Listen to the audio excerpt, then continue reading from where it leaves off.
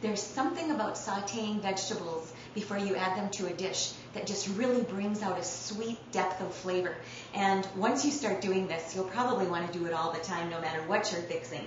So I have my bacon drippings in the pan, and I've chopped up my cabbage. I like to get it about the size of onions, when you chop onions, to add them to a noodle dish. I've got the bacon drippings nice and hot. You can hear it sizzle when I add the cabbage.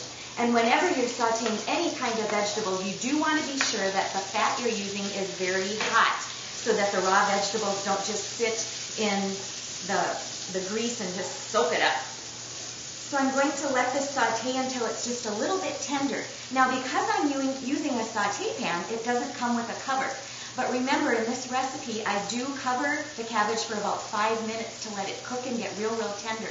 So when I don't have a cover for one of the pans I'm using, I just find another one that fits nicely on the top to act as a cover. So I find that my grill pan is just the right size to set right over my saute pan, and it covers it nicely so that that cabbage can steam.